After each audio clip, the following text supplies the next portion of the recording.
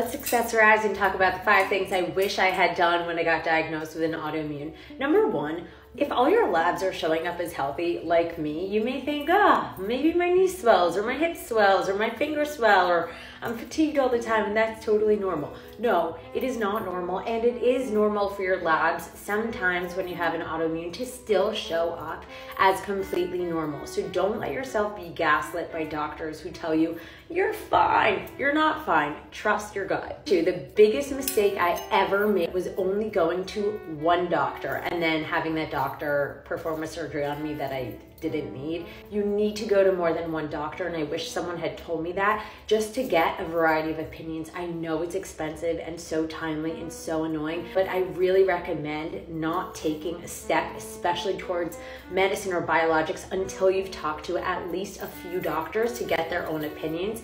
And don't force your own opinion on them. Just tell them what your symptoms are, what's going on, and then you have to kind of do your own research after you talk to at least 3 doctors. Say don't be opposed to medicine, and this is a big one for me to say because I was totally woo-woo holistic. I know the shots are scary, but I feel better than I ever have just for taking medicine for the first time this week. I wish I had done it sooner. I can't put this on for my life. Really recommend taking a half Western medicine, half Eastern medicine approach. Cutting out gluten or alcohol or sugar or dairy, getting a nutritionist, an integrative nutritionist or doctor, but also complying with medicine and steroids and the things that will really help you. Infrared sauna, weekly acupuncture, I know it adds up and I found it makes a difference. And cold plunging. Last thing I regret not having done sooner is tracking my symptoms. Sometimes it corresponds, especially with girls, for your time of the month. Sometimes it has to do with stress levels or something you ate, or maybe after a Saturday night. It's okay to get frustrated. Sometimes there are no patterns that make sense. My patterns don't make sense.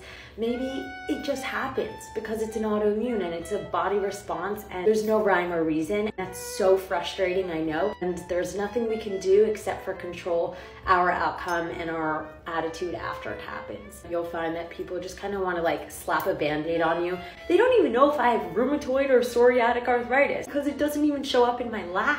And make your emotions go like this.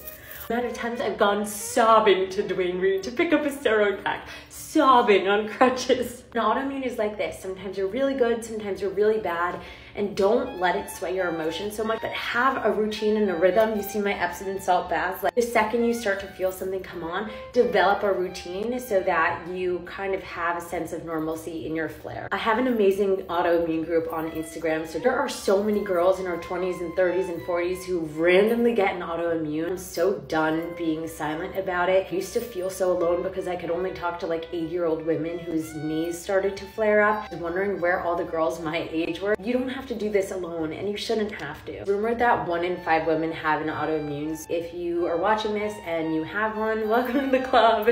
It's not as rare as you think. It can go into remission. It hasn't yet for me, but I will fill you in on the journey to get there. Look at this as a positive and as something that has helped you become more resilient. Every single girl or guy with an autoimmune always says it makes them so much more grateful. I'm so much more grateful of a person that I can get up and walk, and I never thought I would say that. It's true. So, love you. You got this.